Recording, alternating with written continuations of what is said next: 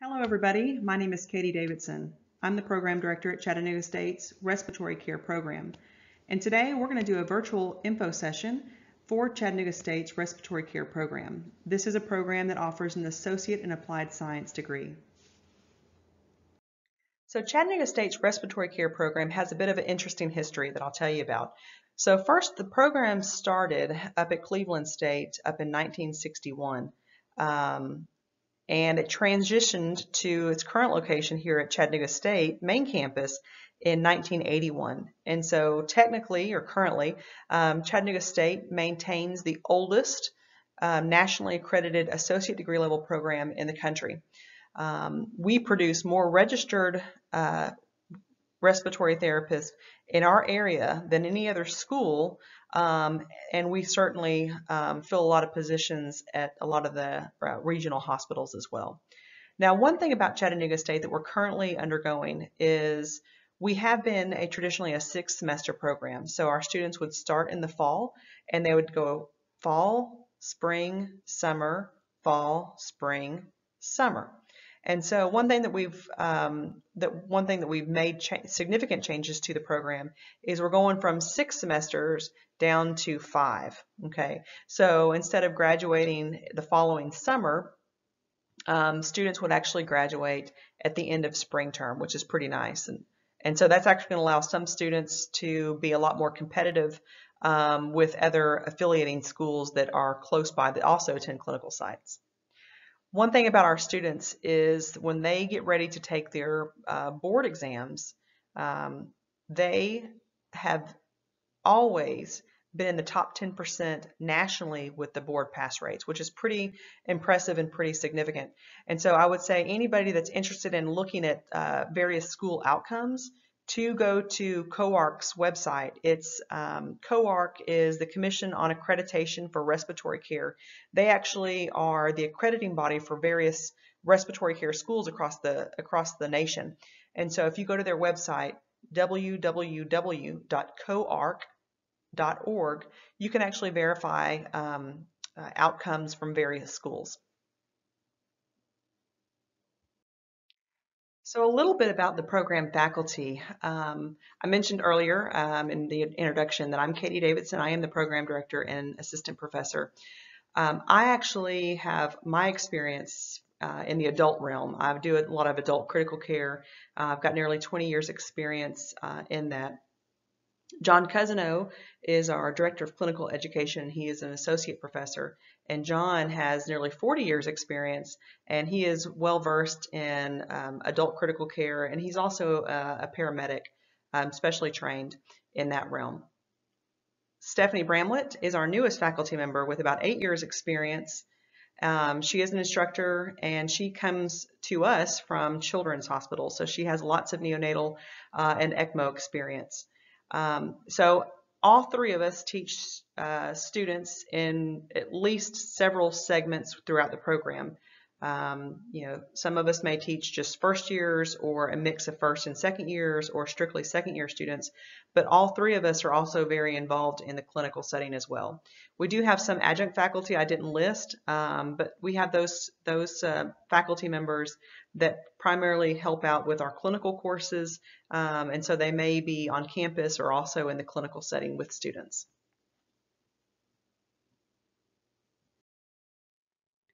I have posted a link here for a video that's very nice to watch if you're interested a little bit more in learning about respiratory care as a profession, if you don't already know a little bit about it.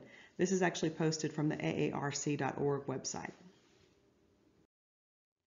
So what is a respiratory therapist? Because a lot of times people confuse us as either being physicians of some sort or mid-level practitioners or a nurse.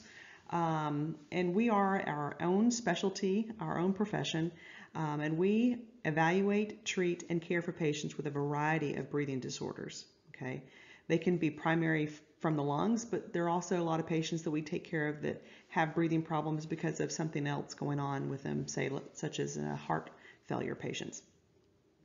RTs can specialize in many different specific areas, such as adult critical care, pediatrics, neonatal, diagnostic pulmonary function test, diagnostic bronchoscopy lab, emergency and trauma, transport, management, education, sales, and research.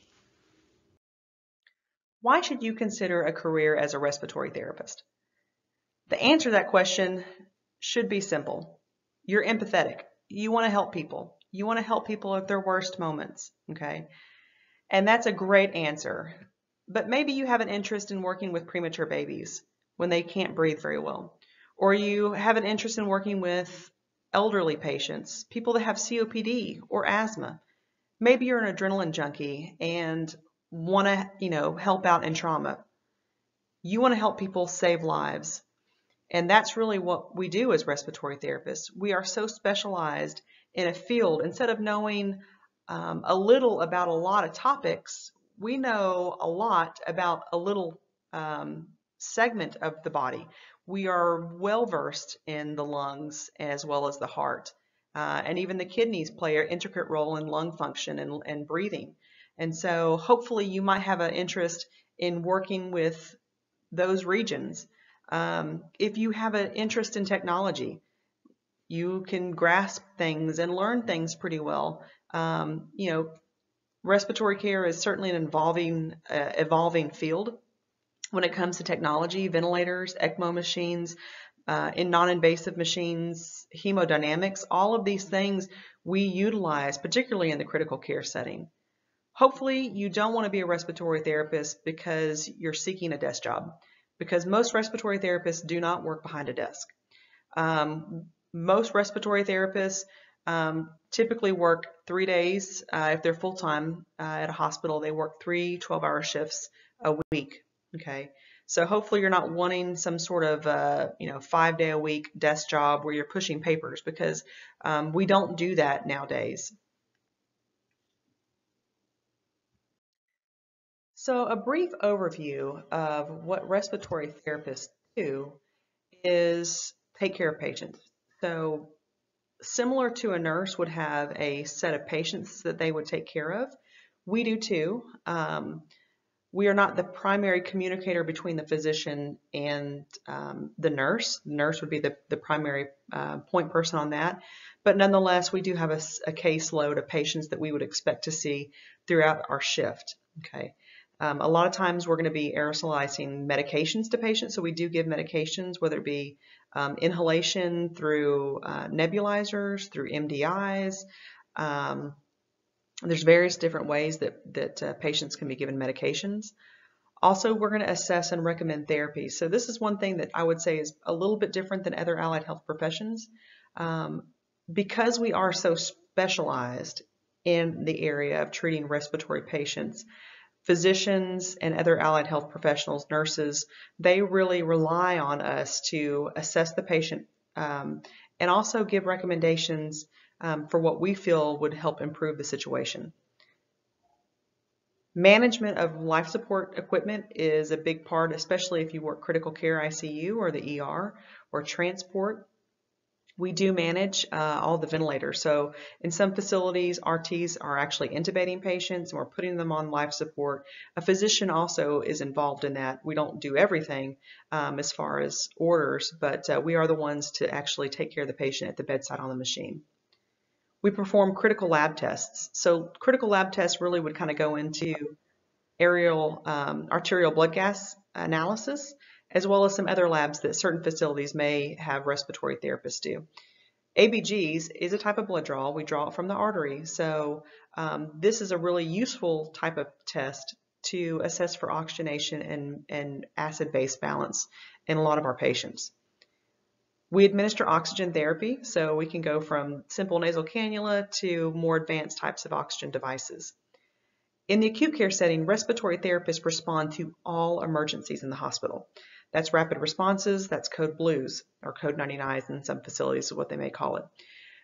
We're the ones to assess the patient if respiratory distress is noted. We're going to be the ones either to intubate or to assist in the intubation and transport to the ICU.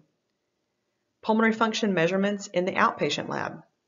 So I have some patients that may be getting work done for pre-op, before surgery, or maybe they've had a chronic condition, so the physician is wanting to monitor their progress annually or biannually. So a lot of times the RTs are going to be the ones working in those labs or physicians' offices doing pulmonary function measurements. Another thing that's essential for respiratory therapists is to have good communication skills, and you have to have equally strong critical thinking skills. So one thing about being a respiratory therapist is, since we assess and we also recommend therapy, you have to be able to communicate that with the physician. Part of the program is also to get people, to get students kind of over the nerves of communicating with physicians, to pull people out of their shell, because you have to be a patient advocate for the patient. And so you need to make sure you can speak up, and when something that you feel needs to be changed or modified, that you're able to do that effectively as well. A little bit of statistical information. This is actually from the U.S. Bureau of Labor and Statistics as of 2018. So the data is a little, I say 2 years old, but actually it's the most current data that's out there. So currently the number of RTs employed in the United States is 129,600. Okay, there's a lot of therapists graduating and taking their boards and becoming eligible as RTs, but there's also a lot of therapists that are actually retiring out of the profession as well. Currently in the state of Tennessee, we have 3,520 registered respiratory therapists. So as far as a professional outlook, the growth is really good. It's 21%. It's much faster than a lot of other allied health professions, and particularly with the current situation, the pandemic that we're facing, the professional outlook actually is going to be a lot stronger than that, I anticipate. So a little bit about the work environment. I mentioned earlier that a lot of the respiratory therapists do work in acute care settings. That would be hospitals. 83% actually do work in acute care facilities. There are about 5% of RTs that work in nursing care facilities, and so these would be places kind of like Kindred or Standard Place that still might have patients that require mechanical ventilation, so they're going to need respiratory therapists to manage those machines. And then even a smaller number of RTs work in private physician offices, about 2%. So let's talk a little bit about salary. So the average salary in Tennessee is $62,500 a year. Okay. Now there is a little bit of discrepancy in this because this is the mean salary of everybody who's working in the field, new graduates all the way up to seasoned professionals. On average, the PRN pay is about $30.05 per hour. So if you're not well versed or not knowledgeable about PRN positions, PRN positions are non-full-time positions.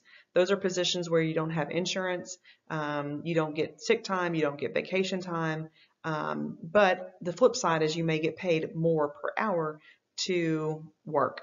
Okay, one of the big disadvantages is that they don't offer benefits, and if workload does happen to drop off, then you're going to be the first person to be let go, at least for the day or for the shift. So how to become a respiratory therapist. So this is pretty important because anybody who's interested as a respiratory therapist, the entry-level education is going to be an associate's degree from a program like Chattanooga State. Now, there is lots of information. There's lots of different schools. The minimum degree you can have is associate degree. We have partnerships with ETSU where students can actually further their degree in respiratory care and actually graduate with a BS. And I think even nationwide there are some master's degree programs. So let's talk a little bit about specific program information if you're interested in pursuing the program. Applicants have to be admitted to the college before you can actually apply to a program within the college. Okay, so that's very first and foremost. The deadline for the actual program is going to be May 15th each year. It never changes. So May 15th of 2025, May 15th of 2020 is going to be the deadline. One thing about the program courses, so if you look at the curriculum, which I'm actually going to go over in the next couple slides, the program curriculum, you have to have a C or better in all of your courses. Okay. Now, one thing that's important about prerequisites, because sometimes programs may have prerequisites.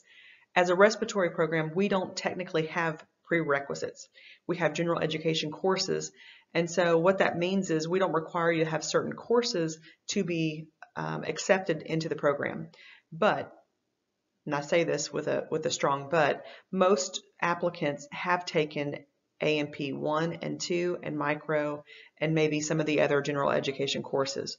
So if you are in a position to have already taken those classes, you're going to be in a better position to be accepted into the program.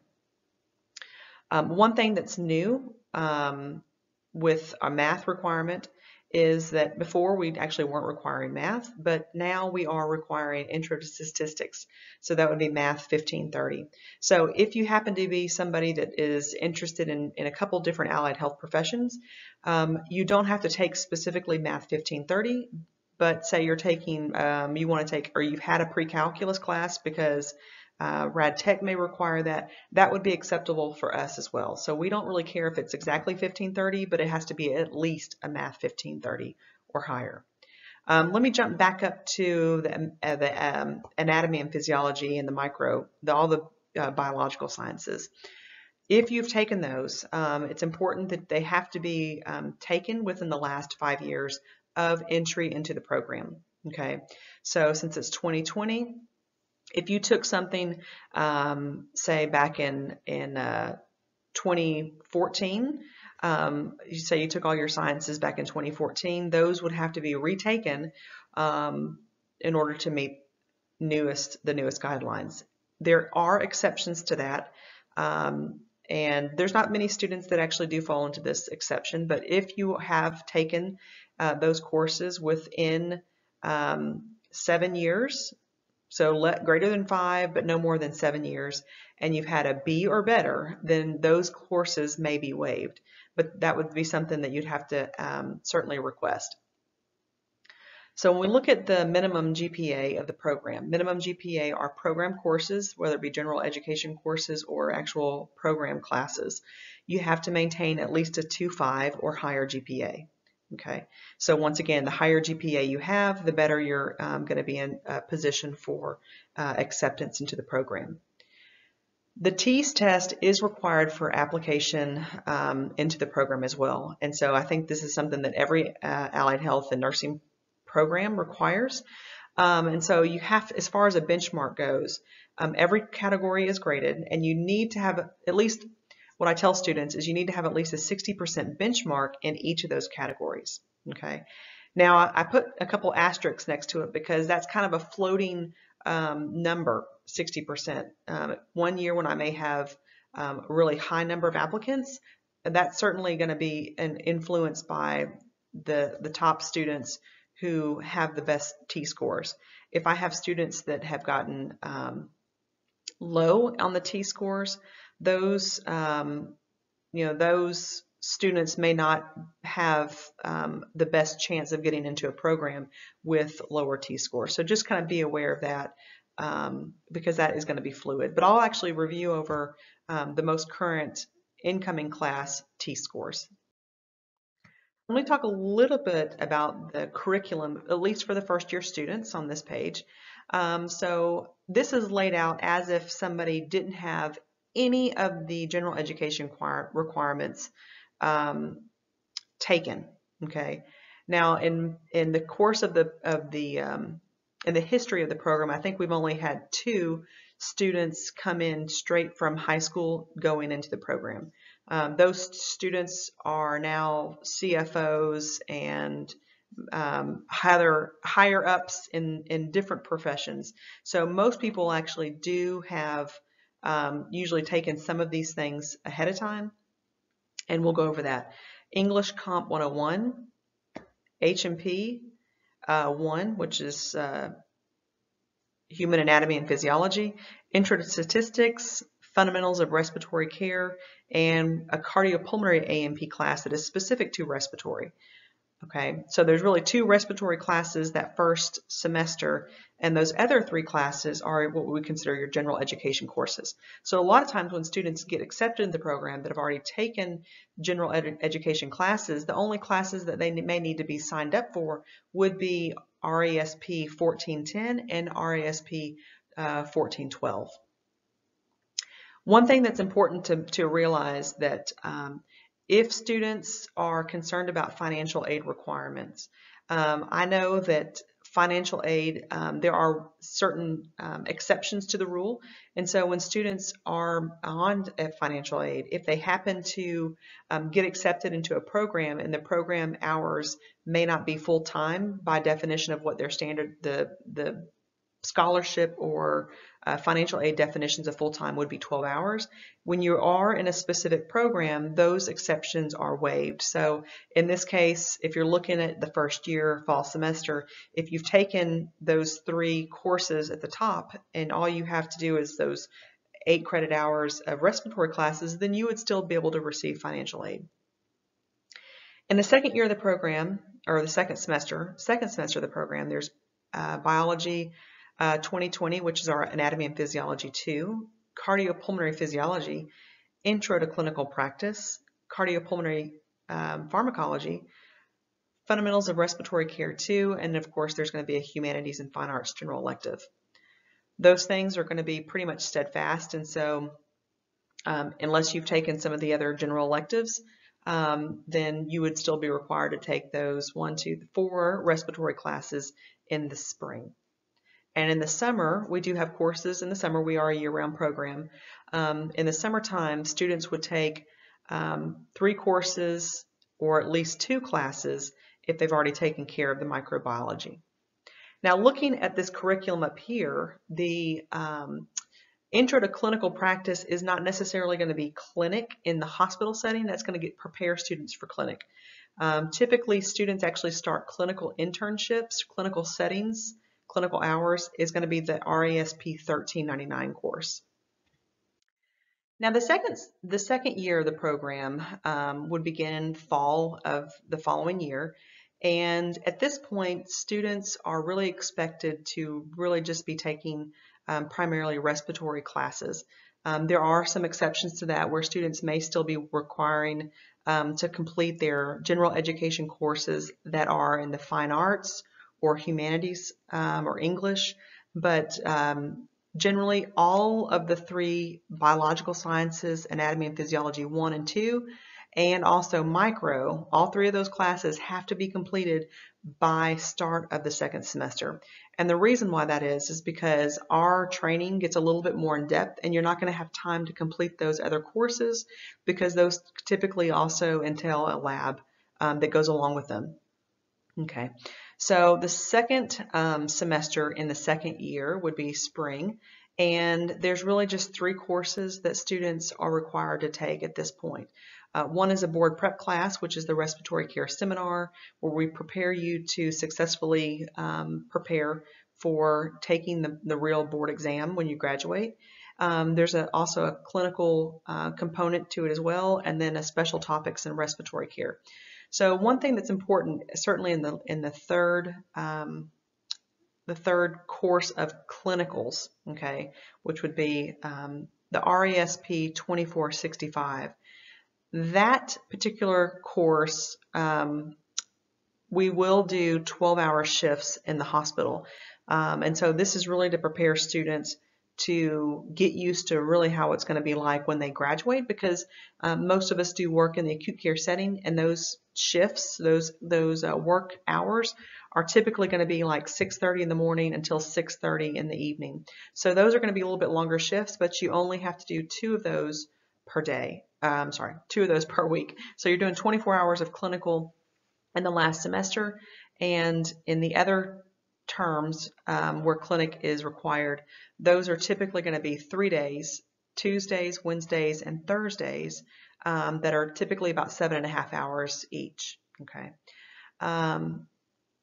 We do more clinical hours than any other allied health program, and I think that's one thing that's been really beneficial for our program success. Like our students literally can hit the floor running and are prepared and can handle most situations because they've spent so much more time in clinical and assessing patients and troubleshooting and learning to be able to communicate as a part of the team. So some information for respiratory points calculator. So on this screen right here, and you can actually do this if you go to Chattanooga State's website and look at Nursing Allied Health and specifically select the respiratory care homepage. Down on the bottom left side of the screen, there's different options for you to, for information on your TEAS test, for your respiratory points calculator, respiratory care requirements, and all this information is right here on the internet. So if you wanted to really see how you lined up with your points, this is a really useful tool to do this. So you want to go in, if you've taken courses before, particularly your biological science, any of your general education classes, you can go into this and actually put in your, your grades up in these particular boxes. Just use the little drop down arrow and enter your grade in. Now, the math grade 2, because this has not been changed yet, was given an extra point to students who have had a math 1530 or higher. Okay, that's going to be standard now, so students aren't going to get an extra point for that, but nonetheless, you can still enter your grade in there. Now, chemistry and physics are technically not required for our program, which is important for students that might feel if they've taken those courses in the past and have had a good grade, a C or better, then we reward students to have taken those courses. So for instance, if you happen to be a chemistry major and then all of a sudden decide one day that you don't want to do that anymore and you are interested in becoming a respiratory therapist, if you've taken 5 chemistry classes, I'm only going to give you 1 point. I'm not going to give you 5 points, only 1 point. So that's kind of an incentive because that means that you probably completed some pretty, maybe tough courses, and so we reward you for that. Same goes for physics. Also on this same screen, you'll see an area where you can put in your TEAS score results. Okay, and so once again, once you get these results, you can plug them in here and push this calculate button, and at the bottom you're going to see your total points, which is 82.87. This is really what we go for when we actually start selecting our students for the next incoming class. Okay, we don't actually do interviews at this time. That may or may not change. I'm not really sure, but at this moment we just look at the numbers. So a little bit about the TEAS information, because some students have not taken the TEAS, and the TEAS test is basically an assessment for allied health students.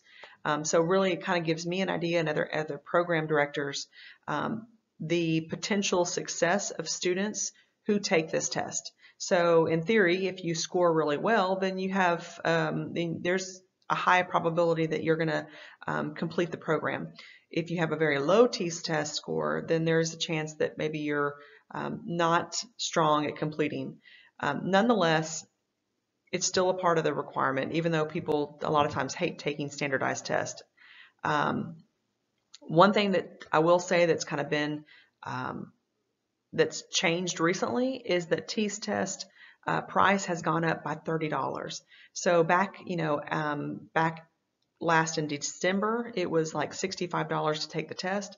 As of January 1st of 2020, this test price went up to $95. And so there's lots of different resources that you can utilize if you feel like you need to prepare for this test by checking out books or purchasing books. I know the library might have some resources on campus that you might be able to check out, or the bookstore as well. The TEAS test can actually be taken multiple times, so as long as you're willing to pay the $95 fee, you can certainly take it as many times as you want. I will say, however, if you score well in one test in, say, math, and then the other one you scored well in the science portion, we don't pick and choose from different tests, so you have to choose which test you want to submit with your results for those to be considered for your application process. Now, when you are ready to sign up for the TEAS test, you can do that at the website www.atittesting.com to schedule your exam.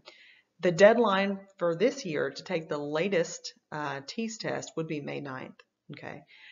Because the May 15th is the deadline for the program. If you take your TEAS test on the 9th and you for some reason don't have your results that, make sure you note that on the application if you're able to document that. We do wait for the end of the term, so students that are maybe taking some general education courses this semester, we know that a lot of times grades may not be submitted or ready by the 15th before our deadline. We still go back and actually verify if you've taken general education courses currently this term.